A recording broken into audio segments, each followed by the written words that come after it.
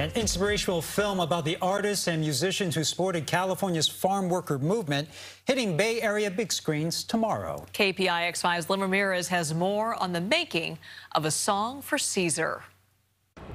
Well, Cesar Chavez and the farm workers movement was one of the great civil rights causes of the 1960s and 70s. Now this new documentary focuses on the artists who inspired and uplifted that movement with their music.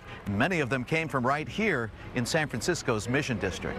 Is it just an inspiration that I'm searching for? Like a sailor. Songs would lift them, you know, and they would sing and it gave them power. Up to California. The power of music and how it helped inspire social change for California farm workers is the focus of a new documentary from musician turned filmmaker Abel Sanchez called A Song for Cesar. All major social movements in the past have had music, if you think about it. Sanchez was a young recording artist who grew up in the Mission and played local clubs with his band, The Prophets, when Cesar Chavez's United Farm Workers Union asked him to play benefit concerts for the workers who were out on strike in the 1970s. And that's when we started realizing how important music and the arts were to Cesar Chavez's movement. Sanchez's film, which opens this week in San Francisco, tells the little-known story of how a wide-ranging group of artists lent their talents to the farm workers movement. You had Joan Baez, you had Chris Christopherson, you had Carlos Santana,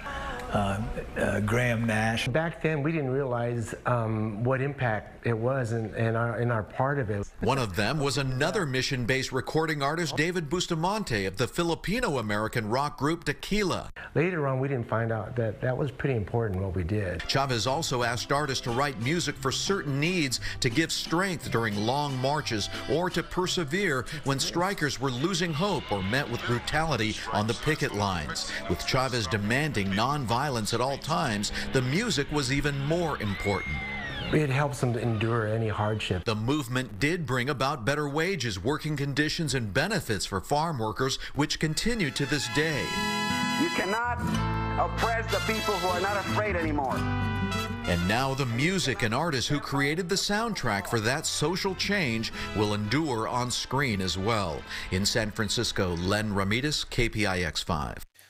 A Song for Cesar begins a 7-day run in 3 Bay Area theaters tomorrow: the Opera Plaza in San Francisco, the Smith San Rafael, and the Summerfield Theater in Santa Rosa. Looks amazing. Really well done.